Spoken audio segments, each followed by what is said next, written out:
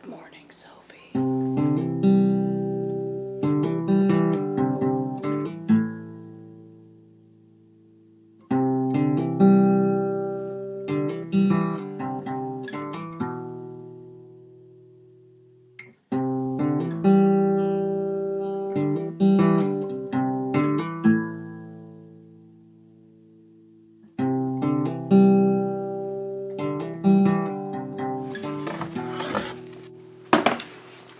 Alright, I've got some more things on the plate for today, but first, time for question number 2 of the 30-day trans challenge. Question number 2, how did you choose your name, and what names were you thinking about using, and why? First off, I wanted to keep my first initial. I had been entering my initials into arcade machines forever, so keeping the L was important to me. Now that significantly narrowed my choices, but fortunately there was already a guy's name beginning with L that I was associating with myself. This guy, Lucas.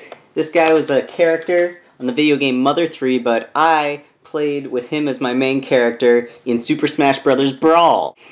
Now, I'm not saying that I named myself after this character, it's more like I was looking for a name that fit my criteria that I liked, and this name happened to present itself, and I was like, hey, that's pretty good, it's pretty good. Other names that I considered shortening my birth name down to just Ren, which would have been alright, but my name would have started with an R in that case, which would have felt a little bit weird.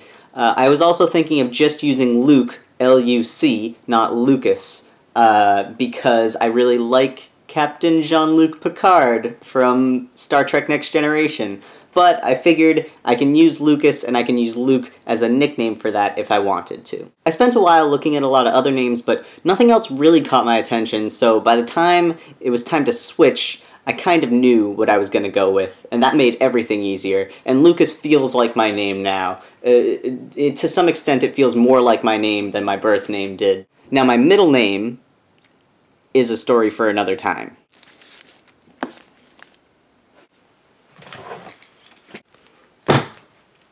I didn't finish my library books. I finished these 2. I got this far through Red Mars. I couldn't do it. I didn't have enough reading time. I didn't even get to the Lovely Bones.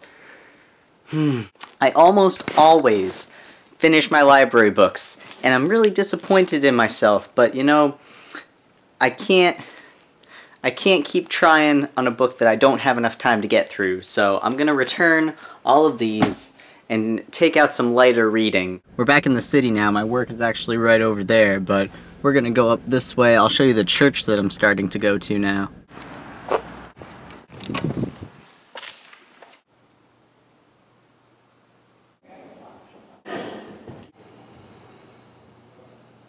Alright, so rehearsal is over. I'm gonna see if I can get over to the library, return my books, get new books, and then come back before the performance happens. I've got like 45 minutes, so I think I'm pretty good.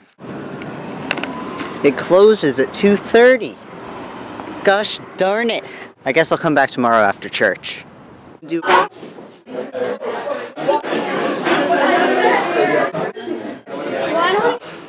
That's it for today. But you'll see more church stuff tomorrow. Bye!